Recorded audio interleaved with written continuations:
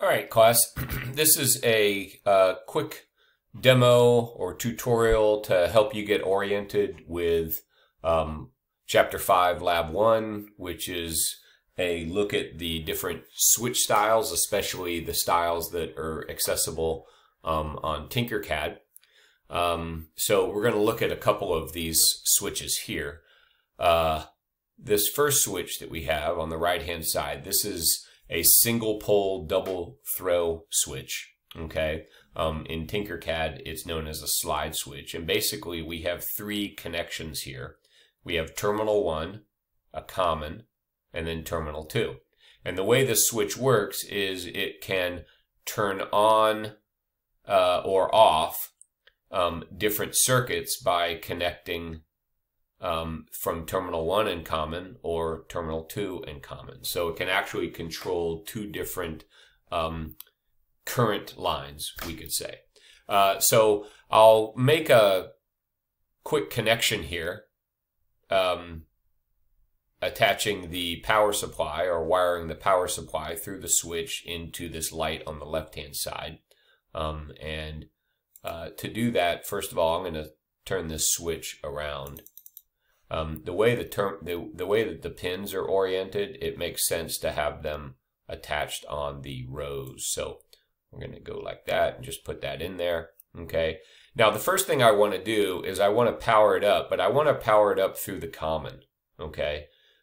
So I have my power from my power supply attached to this left rail. So I'm just going to bring the positive side over here, and I'll turn that one, use a red wire just so I can tell. Okay.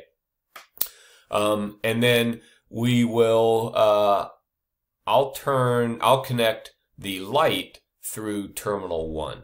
Okay. So that means that this line or this wire is going to connect. Now this lamp is not polarized, so I don't really need to connect it to specifically one terminal pin or the other, but I'll connect it to the nearest one. And then we'll complete the circuit by connecting this over to ground, right? Because we have ground attached on this rail, right? That's a nice, easy way to do it. And I'll turn this one black so we know what that is. All right. So now when I start the simulation, because the switch is in the upper position, the light will start on. So, and there it is right there. So when I can turn it off and on this way. All right. Now to control a second lamp or a second light source, in this case, I can use the bottom part of this switch. So I have another lamp over here. And so what I'm going to do is I'll come off terminal 2 and bring this down and then come straight across over here and go up like that. And let's turn this one, let's use yellow to identify that. Now, notice that what we did over here with lamp on the left-hand side, we connected it to ground. Well, we want to do the same thing over here, right? So I can do this to ground, but there's one difference. I haven't powered the left side, right? The left rail and the right rail, that's tricky to say, are not connected, all right? So I need to make sure that that connection is made. So I'm going to bring power from the left-hand side and connect the left power rail to the right power rail. And now I can use both sides.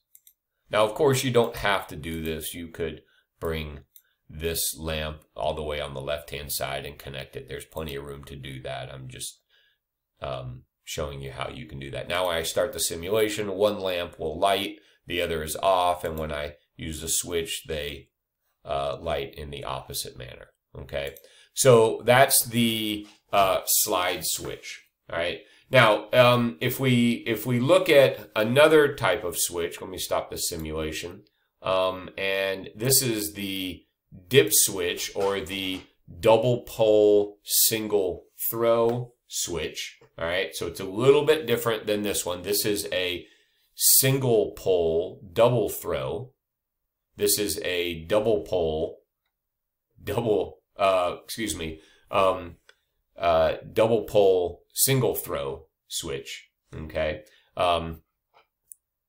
let's see how we could connect that. Now, this one is a little bit, let me zoom in here. This is a little bit confusing because it's kind of hard to see the connections. You can kind of see them as I move in. You see the faint circles in there. But if we hover over, this is 1B, this is 2B, this is 1A, this is 2A. So the way this works is each one of these, so think about this in a line, and this is in the lab, you can see how I've connected them. So this and I'm just going to do a nonsense little circuit here. This and this connection, so 1A and 1B are connected together, all right, via the switch, and 2A and 2B are connected together via the switch. Now, of course, you don't want to connect them like this, but this is, I'm just showing you the loop where the connection is going to occur. Okay, so let me zoom back out and let's see how we can use that in this kind of scenario. All right, so the first thing I'm going to do is I'm going to disconnect these lamps. I'll keep the ground connected, but I'll disconnect these lamps, and I'm going to move this over to here. Now notice it automatically attaches here, which is kind of nice, so I'll just go like this. Now if I want the one side, 1A and 1B, to connect to this lamp, then I can connect this side to power, okay, and we'll make that red. And then I'll connect this side to the lamp.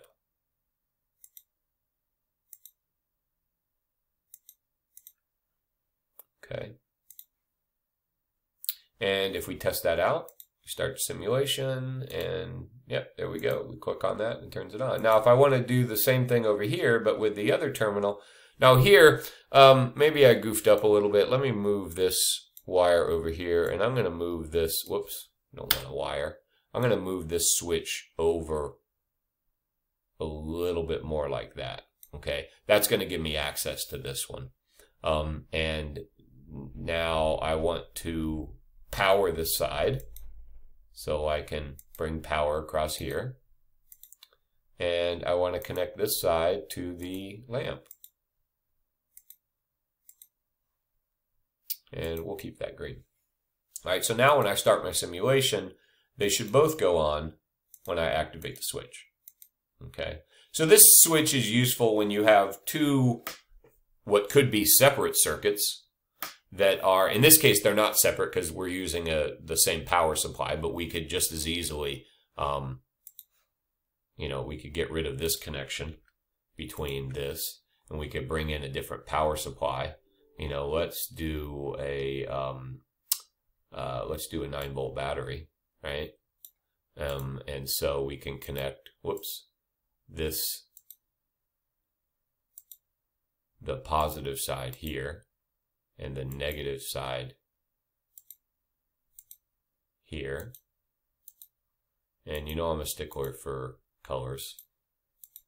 It does help when you're looking at things. I have some pretty complex circuitry, and tracing wires is no fun if they're not the same color. So here we have everything connected, but we have two completely separate circuits, right? The left-hand circuit has power, and we go through the switch and the lamp, and then it closes. The right-hand side has a different power supply. All right, so when I start my simulation, there we go. We turn them on, we turn them off. And there we go. Now, yeah, so there we go with the different power supplies. And that's it. All right, so I hope that helps. I'll try to make some more demos to help you out as the labs become a little bit more complicated. Okay, goodbye.